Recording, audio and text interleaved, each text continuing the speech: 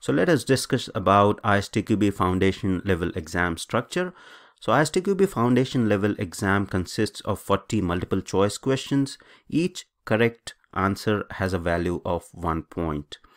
And the time allowed for each examination is 60 minutes unless and until if your native language is not the examination language, in which case you will be allowed an additional 25% of the time. So if you see the table below, the number of questions is 40. The maximum number of points, number of possible points is 40. If you score all the answers correctly, you will get 40 points.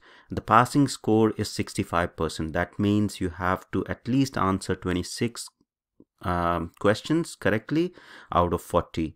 Exam length is 60 minutes, and if your native language is not examination language, you'll get additional 25% of time. That means in that case your exam length will be 75 minutes, and a score of at least 65% is required to pass the exam. So distribution of questions across K levels. So this is the table which elaborates or which explains what will be the distribution of questions across the K levels, and I'll discuss about the K levels in the next slide.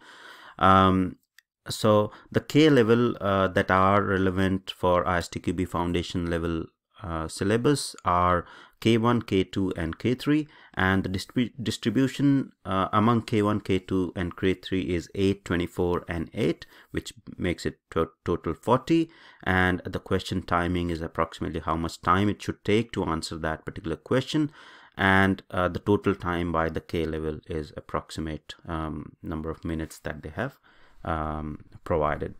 Now going next, what is the distribution of the questions per chapter? So as we have seen in the previous slide or previous tutorial, that there is a distribution of questions among the chapter, and there are 6 sections in ISTQB Foundation level, and the maximum number of questions are from chapter 4 and 5. So these 2 chapters are pretty important, followed by chapter 1 and then 2 and 3. So chapter 6 has lowest number of questions for the exam.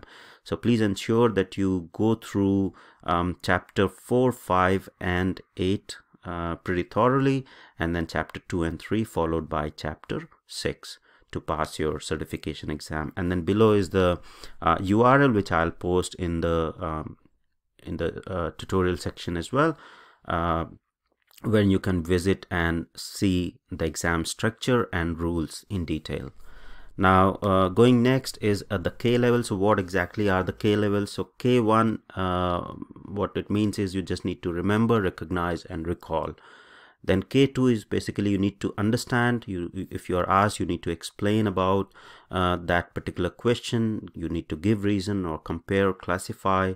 You might be required to categorize or give examples, etc. So that sort of understanding and explaining about a question is the K2 level.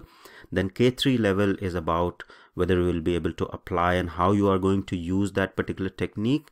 That's the level of K3. And then K4 is the higher level, which is the analysis level. You should be able to do analysis and analyze the question and then answer it.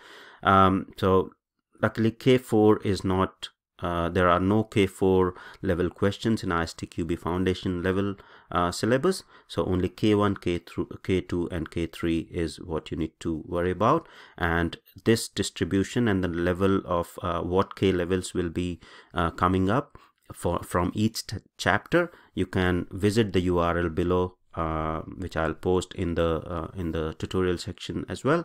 You can visit this URL and see what is the distribution of questions for each K level in the ISTQB Foundation Level Certification. So that's pretty much about the K levels and the exam structure and question distribution. So let's get started with the course. Thank you very much for enrolling.